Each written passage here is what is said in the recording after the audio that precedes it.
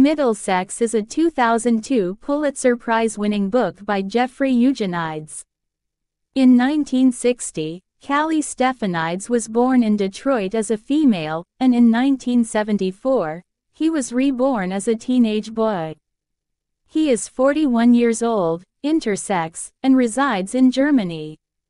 At Bithynios, a little town on Mount Olympus close to Bursa in Asia Minor, his grandmother Desdemona was born. Lefty is uninterested in Desdemona's attempts to match him up with females in their village. Desdemona works in a silkworm cocoonery.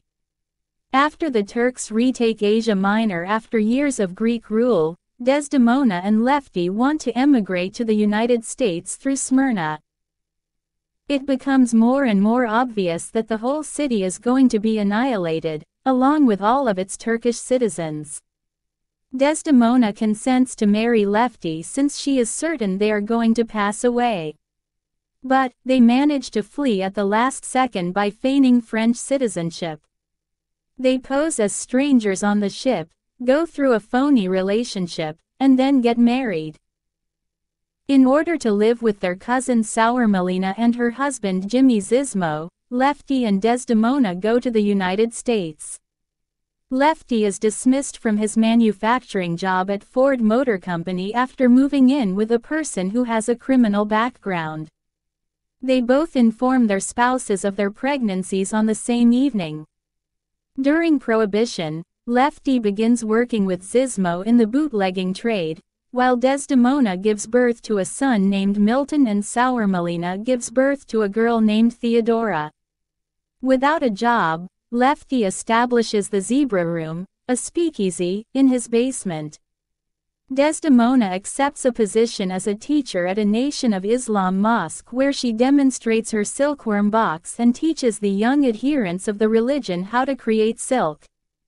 While at work, Desdemona is compelled to examine her role as a white person who participated in prejudice. Fard confesses to Desdemona that he faked his own death and is really Jimmy Zismo after a controversy causes him to flee Detroit. The story fast-forwards to Milton and Tessie as young adults during World War II.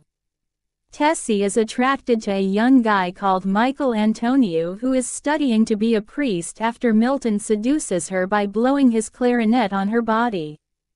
As Milton joins the Navy, Desdemona is concerned about his safety. Tessie eventually comes to the conclusion that she cannot wed Mike and breaks off the engagement, accepting Milton's proposal in its place.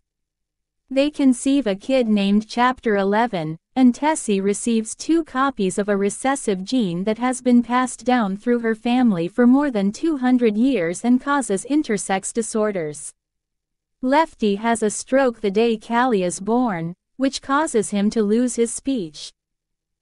The 1967 Detroit riot breaks out when Callie is 7 years old, and the Stephanides family spends time hiding in the attic.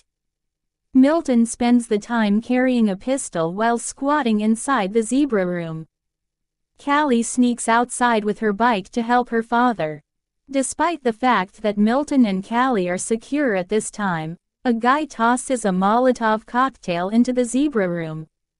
The insurance settlement enables the Stephanides family to purchase a Cadillac and relocate to Grosse Pointe, a wealthy suburb, where they reside in an odd home on Middlesex Boulevard.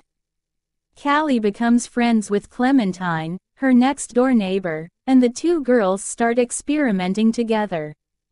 After suffering a stroke, Lefty confesses to being Desdemona's brother, but no one believes him. Desdemona decides to spend the next 10 years in bed, vowing never to get out. Callie observes that other girls her age have developed breasts and begun their periods while Milton launches a network of hot dog eateries. Due to her social exclusion and Greek ethnicity, she is a student at the exclusive Baker and Inglis School for Girls. Milton undergoes a transformation while at college, embracing countercultural fashion and ideas. Callie has a crush on a student in Mr. Da Silva's advanced English class, who she refers to as the obscure object. They become buddies after being cast in a performance of Antigone. Throughout the course of the summer, Callie and the obscure thing become inseparable. Callie meets Jerome, the brother of the object. Their family is meant to return to their ancient village of Bithynios, but the Turkish invasion of Cyprus prevents this. When the object sleeps with Rex Reese, Jerome and Callie have intercourse in the object's vacation home in Petoskey. Soon later, Callie and the object begin having sexual relations together, but they do not explicitly admit it. Callie observes that her genitalia vary from those of the objects, but she is unconcerned by this. Jerome calls Callie a carpet muncher after discovering her having intercourse on the porch. Callie strikes him with a punch and spits in his face before being struck by a tractor as she flees.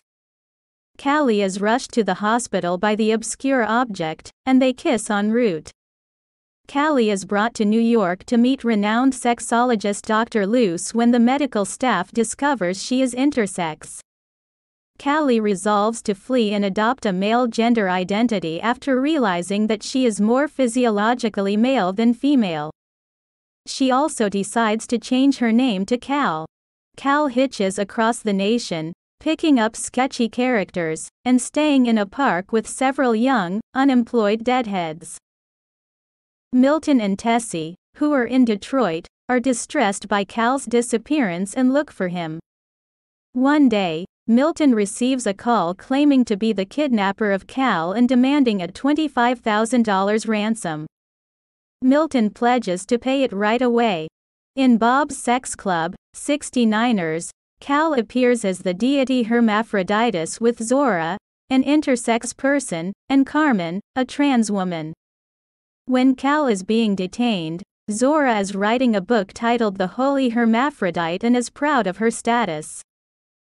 As Milton arrives at the predetermined location to give the ransom money, he is horrified to learn that Father Mike is the abductor.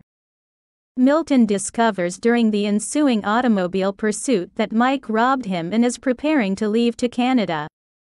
He drives over a bridge and into the Detroit River while attempting to pursue Mike after he crosses the Canadian border. Upon arriving to pick up Cal from San Francisco's prison, Chapter 11 is unexpectedly supportive of Cal's new persona. Desdemona first believes Cal is Lefty, and Tessie are both happy to see Cal again. Desdemona exposes the truth that she and Lefty are siblings when Cal confesses that he is intersex and transsexual. In accordance with a Greek custom, which calls for a male relative of the dead to stand guard at the entrance of the home, Cal chooses to remain and prevent Milton's soul from returning. If you have any suggestion of which book I should summarize, please let me know in the comments, and if you enjoyed this, please like and subscribe.